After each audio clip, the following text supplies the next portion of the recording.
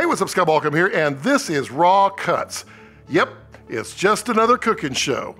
But today, we're doing the perfect New York slice. Raw, yeah!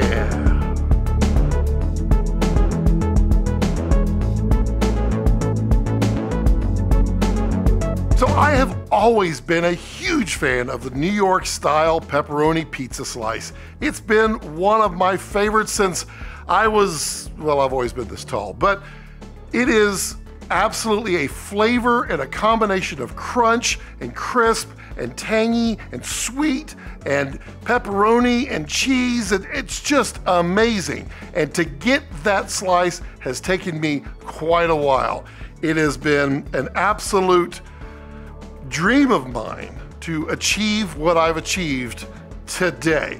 It's just so monumental, you're gonna be excited. Trust me, you want this pizza, I think. The dough, been working on it for quite a while. I can't tell you how many delicious pizzas we've gone through, and we've got it down.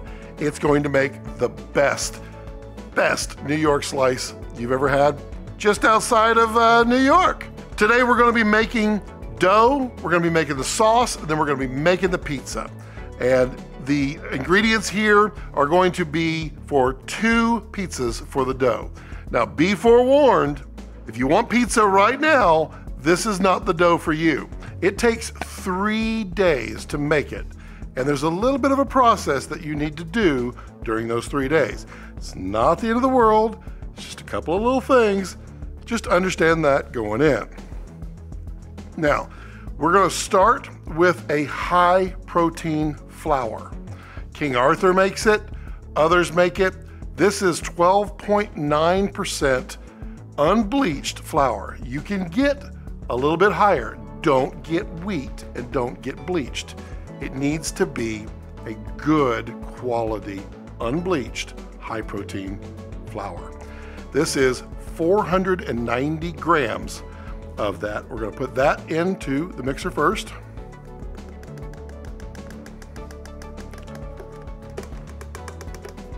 You can do this by hand if you want. Just understand there's about 14-15 minutes of you mixing by hand. Unless you got Popeye's arms, you're gonna want a dough hook on your KitchenAid. All right, the next thing we're gonna add is the water. This is filtered water, 306 grams. We're gonna add that in. And then this is active yeast, dry yeast.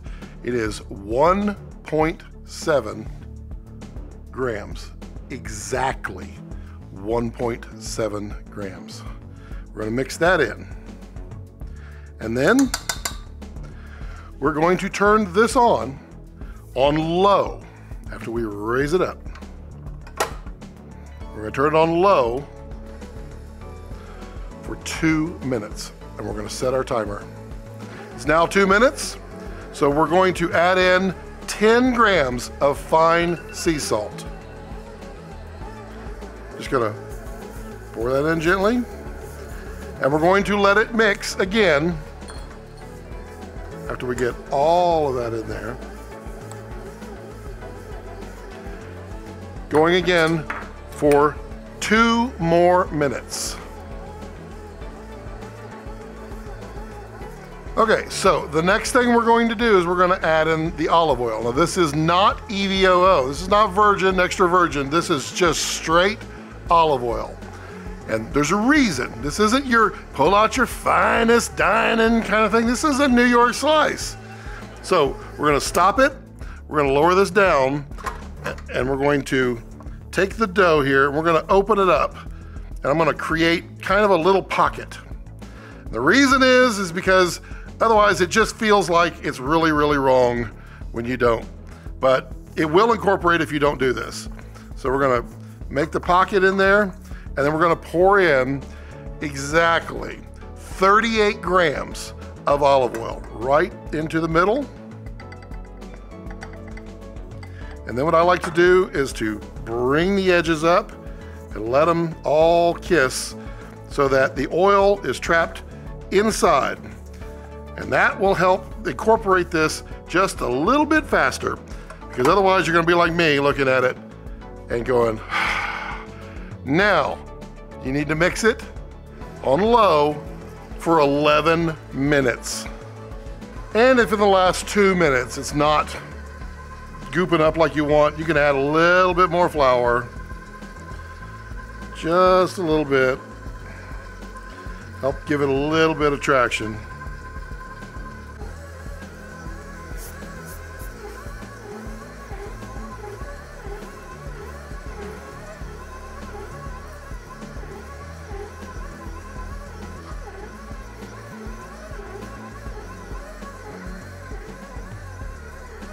All right, 11 minutes have passed. Let's pull that down, let's get it off the dough hook.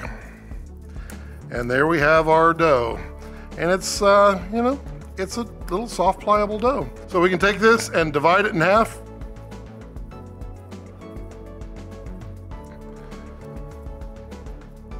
And we're gonna place it in a greased pan. I like to go ahead and just kind of start to fold it a little bit. You're not assembling the pizza dough yet. Just trying to put it into a little ball. Same thing with this one. And we're gonna let it rest in the refrigerator for 1 hour. Make sure you grease both sides of the pan. And then that goes in the refrigerator for 1 hour. Okay, it has been 1 hour since we put these in the refrigerator. And so all we need to do now is they won't expand much because this is a very slow process. But all we're going to do is we're going to take them and we're going to pull and tuck under, pull and tuck under, pinch, pull and tuck under, pinch, pull, pull and tuck under. And we're just going to pinch it in the bottom, just like when we did our buns. Get it nice and tight, and then place it right back in the middle. Same thing with this one. We're gonna pull and tuck under.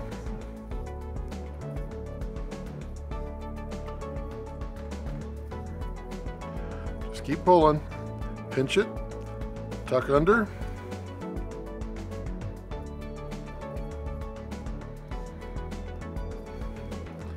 And then place it back in the pans. Now, these pans, you're gonna put them in the refrigerator and let them set for 8 hours. Then you're gonna pull them out and let them get to room temperature for 4 hours. Then they go back in the fridge for the remainder of the 3 days. Now you can pull this dough after 1 full day, but I highly recommend you to do the full 3 days. The reason, it changes the dough. The full fermentation process is 3 days, and it is magical. So now let's make the sauce. The sauce, we're using Red Pack tomato puree in the 29-ounce can. There's a lot of reasons for this. Don't skimp, don't cheap, if you can't find it, buy it on Amazon. But get the Red Pack puree. It is the best base you can start with, and we've tried them all. And I gotta tell you, this one, it's perfect. So we're gonna start off with a full can here, and we're gonna dump it into our mixing bowl. This is not a can opener. You cannot open a can with a garlic press. You know what'd be great? Can I have a...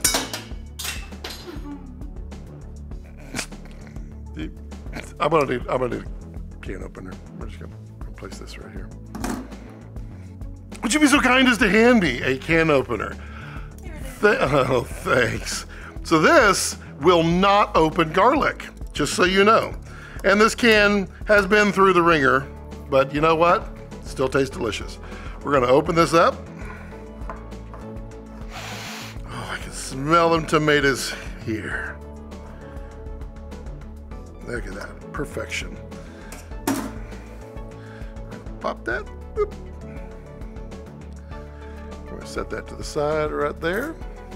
We're gonna take this whole entire can, we're gonna dump it right into a bowl.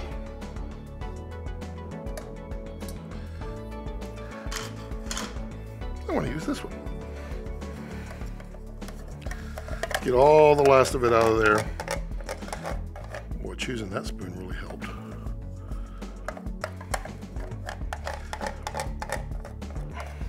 And it really does come down to this tomatoes. They are fantastic.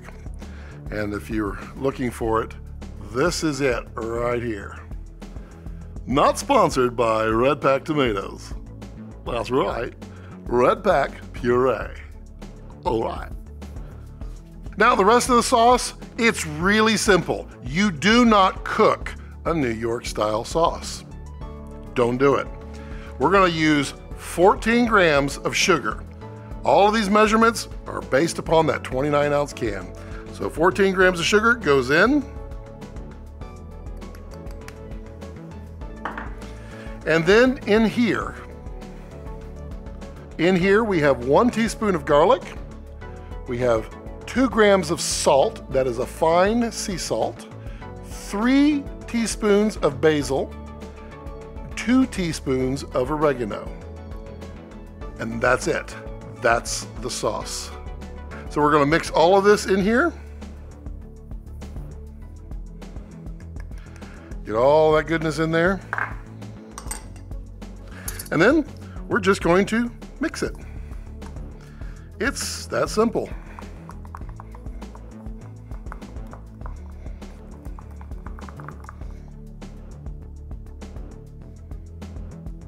Y'all can see that.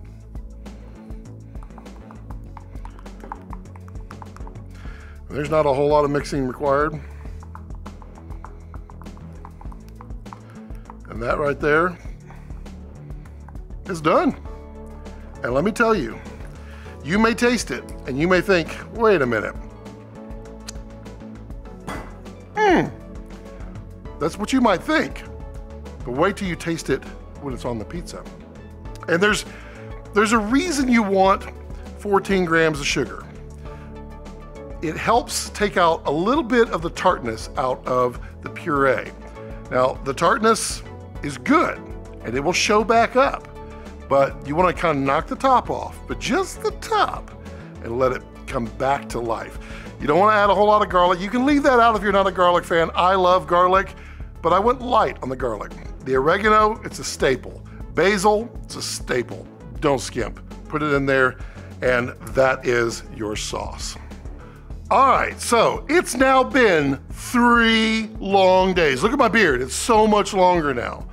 Now it's time to put our dough and get it in the oven. We take our dough out of the fridge and we have to let it set to room temperature for at least 2 hours.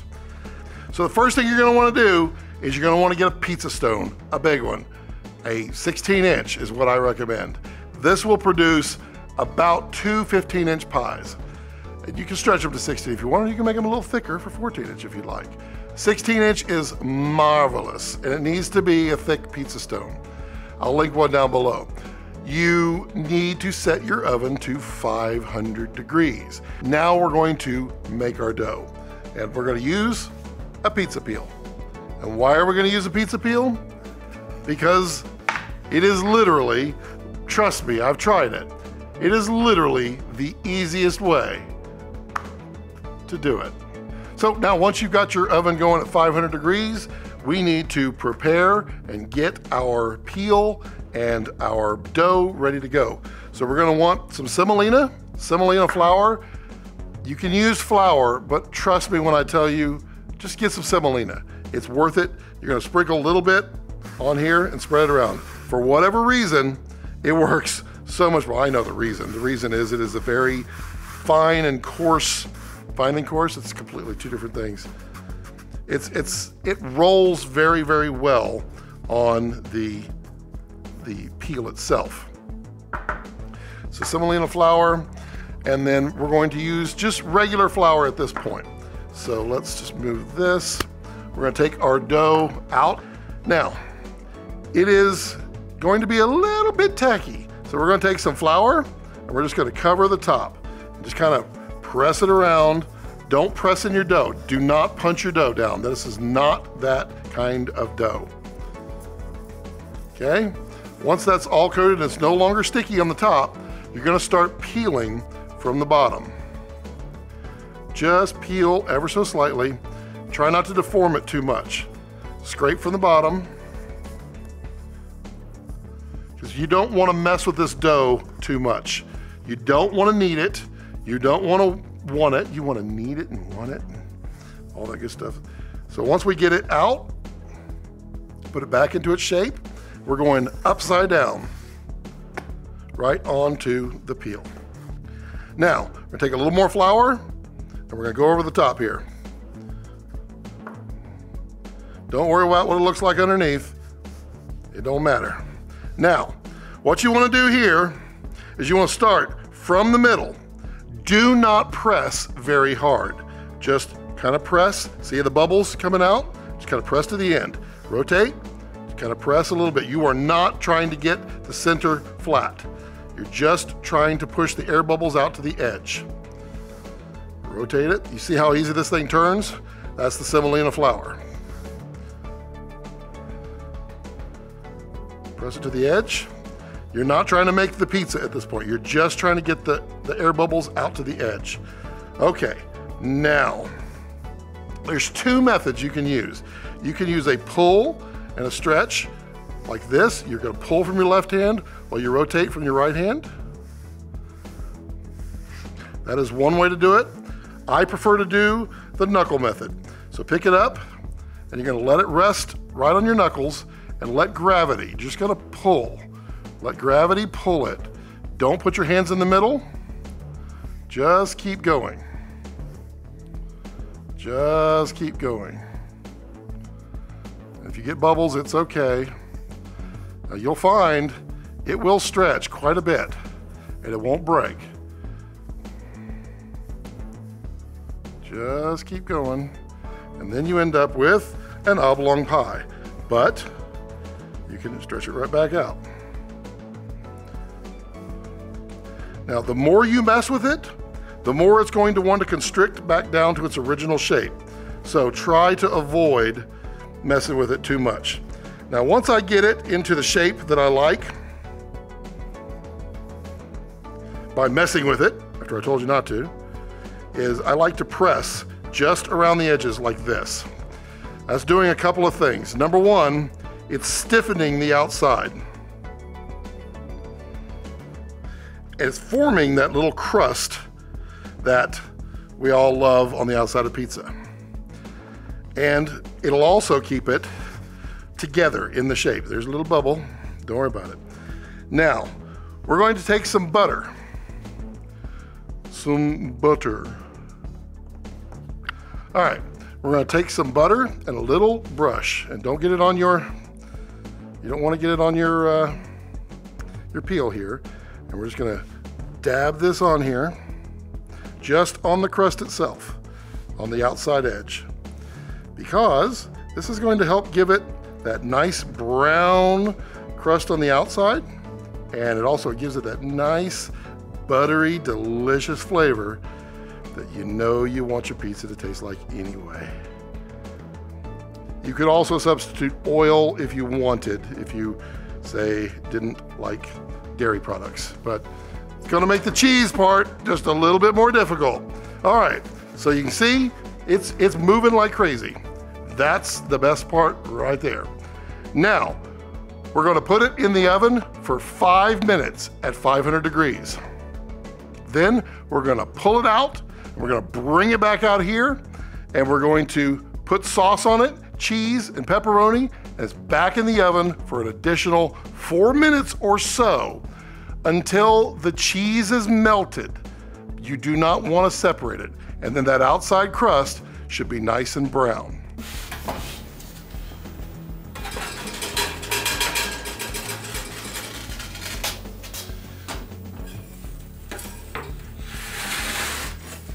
All right, we've got our pizza back from the oven, and it's just barely showing up. We've got it in there for 5 minutes, and we're gonna come out and we're gonna add some sauce. So we're just gonna take a nice big spoonful of this. We're gonna go around just like so. You just want an even light coating. You do not need a lot of sauce. It is a misnomer that you need a lot of sauce to make your pizza. You just want to spread it around, give it maybe a little more right around over here.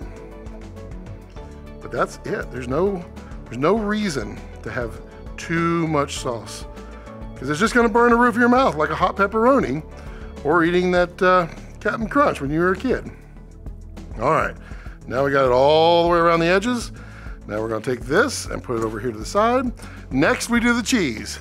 You want 4 ounces of, this is low moisture, non-grated mozzarella cheese. You want to grate it yourself.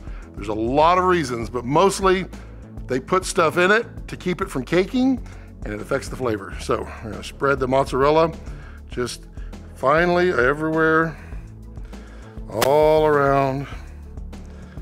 And 4 ounces I found is just the right amount for a pizza of this size. And you know, you're not trying to put on a whole lot of calories. I mean, maybe you are, you know, it's your journey, it's not mine. And we're just gonna go around, and now it's just evening out the humps, just like marriage. Marriage is about evening out the good times and the bad, and having somebody to do it with. There we go. And by do it with, you know what I mean, just as a partner, not that way. This is a PG show. All right, you want some good quality pepperonis. Maybe you can even get into them if you're nice. I love resealable packages that you can't get in, or the resealable packages that you can get in once and they never reseal. All right, we're gonna put a whole bunch of these pepperonis on here. Spread them all out.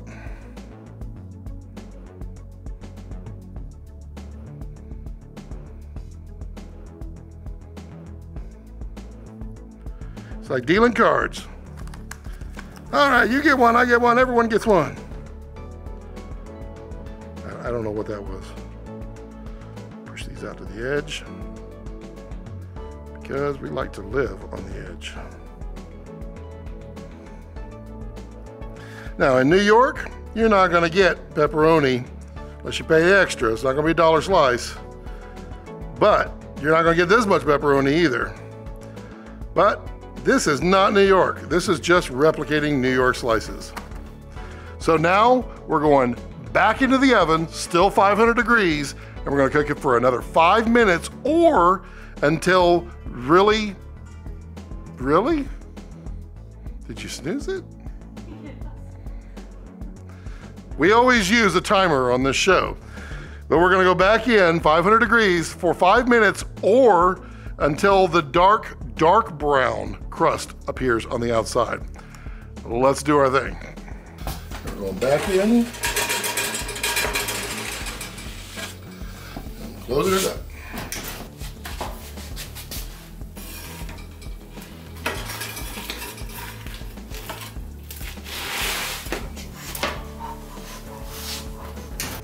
Okay, this is our delicious pizza. Look at that.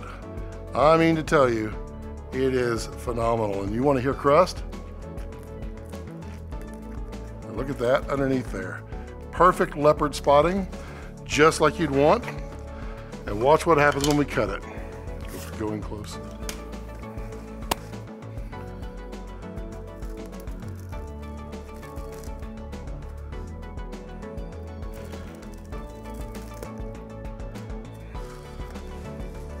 Look at that. That is an amazing New York slice right there. I mean to tell you, if you just let it sit for a couple of minutes, it'll be absolutely stiff. You can fold it and get that perfect crunch. But look how, that is a good crust on that. Look at that, it just holds right up. So that's it for our pizza, our New York style. Let me know what you think of this. When you make it, tell me it's the best you've ever had or close to it, or let me know what you would do differently. Because I'm pretty impressed and I'm really excited to bring this one to you because we've been working on it for a long time and you deserve it. So, as always, this is Scott Balcom, and I kind of have a catchphrase. It's raw, yeah.